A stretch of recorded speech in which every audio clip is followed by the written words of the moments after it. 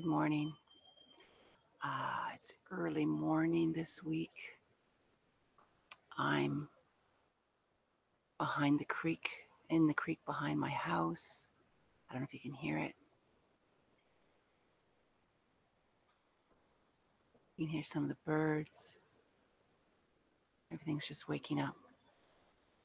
So I'm here to talk to you about our 7 sacred teachings and our second one this week. Last week we talked about love, and I really feel strongly about that sacred teaching. But it's important to know that not of all these 7 sacred teachings, not one is more important than the other. Is that they all work together. They're all the same weight. Like it's not like, really, value love, but the one I'm talking about, respect, today is not so much. No, they all are important, and they all um, work together uh, in this belief that we work with Mother Earth and all living things. So these 7 sacred teachings are for um, all living things, even yourself. Okay? So the second sacred teaching I wanted to talk to you about today is respect. And if you recall, I put it up on the bulletin board and it had the buffalo. So respect is a feeling. Respect is like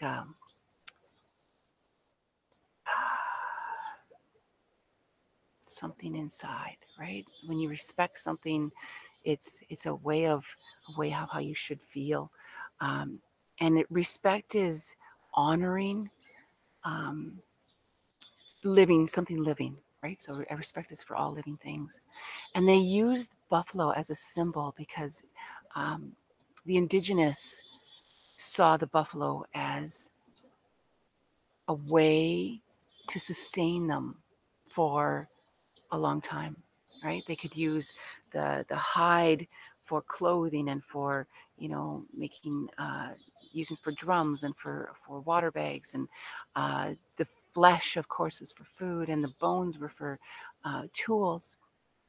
And so they could use the whole animal, and they only took what they needed. They never, hunted for fun or hunted for pleasure or just to shoot something. Respect is and that's how we should think of it too, right? Like we should not use things or do things, like we should be respectful to Mother Nature, to Mother Earth, um, and to each other, and also to yourself. So thinking about that today, how can you show respect to yourself?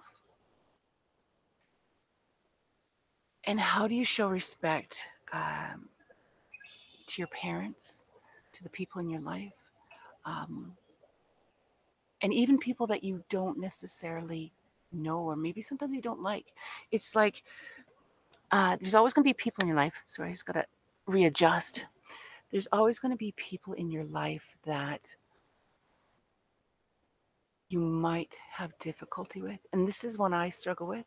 There's always going to be people that might cut me off in the lane, or when I'm driving, or say something that I don't think is necessarily appropriate. But instead of me getting mad, I have to think about, well, I don't know their story.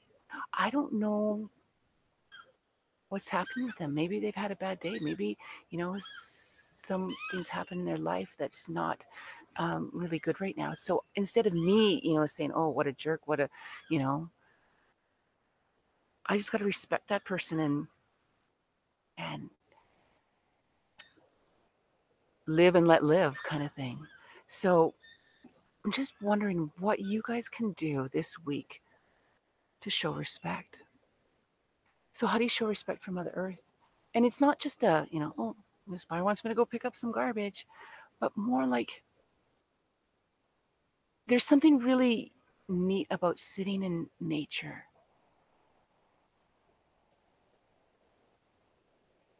in Mother Earth, and just taking a look around and listening, um, and thinking of how you can show respect. This is a creek behind my house. And this spring, you guys know the snow melted really fast. And the water in my creek came up and up and up. And I watched every day, and I was wondering if, it'd come over the banks and come for my house. And I have to say, I show a respect for Mother Earth, because she's a powerful force, right? So thinking about how can you show respect this week? How can you show respect for yourself? How can you show respect for Mother Earth? And how do you show respect for your family? Like, what are some things you could do or you could say? And really thinking about this one. This one's important too. They're all important. They're all interconnected. And how thinking about respect is you know, how not to bring harm to yourself or to other people. Maybe that's the way you want to look at it. Yeah, respect. It's an interesting one. So we're just gonna sit. Just gonna sit and listen with you for a couple seconds to Mother Earth.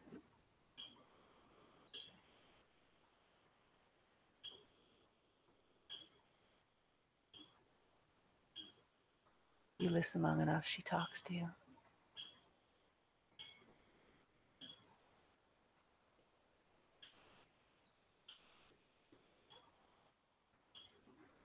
So thank you. Thank you for joining me again this week. So thinking about that respect, and how do we show, like I say, courtesy, respect? How do we not harm, only take what we need from all living things? Okay. I'll see you guys next week. Have a wonderful week.